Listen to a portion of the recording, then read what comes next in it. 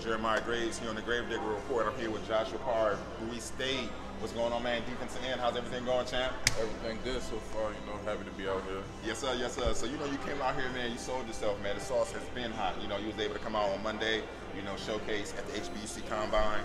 And all this week, you're able to participate in the HBCU practice. And then on tomorrow, you're going to play on the HBCU Legacy Bowl at 3 o'clock on the NFL Network.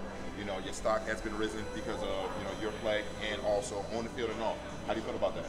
I'm just blessed for this opportunity. I want to thank the guys like Doug Williams and Shaq, those type of guys that really paved the way for us to even have this opportunity here today. Definitely understand. So now that your stock has been rise because of your level of play, and you're here at the HBCU Legacy Bowl, how do you feel overall just about your talent, just in general? Because you come from Bowie State, you're actually going to be showcased on the NFL Network.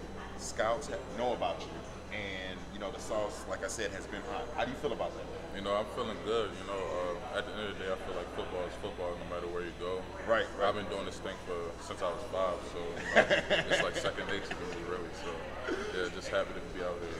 I definitely understand, definitely. Now, so for tomorrow, with you playing on the NFL Network, outside linebacker, what's the game plan? Game plan is to get after the quarterback, make some noise.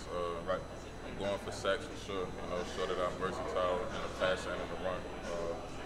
Just trying to perform. Hopefully I can get MVP. That's what I'm talking about. Well, here on the Gravedigger Report, we wish you nothing but the best, all right? Appreciate it. Yes, sir. All right, appreciate it, y'all.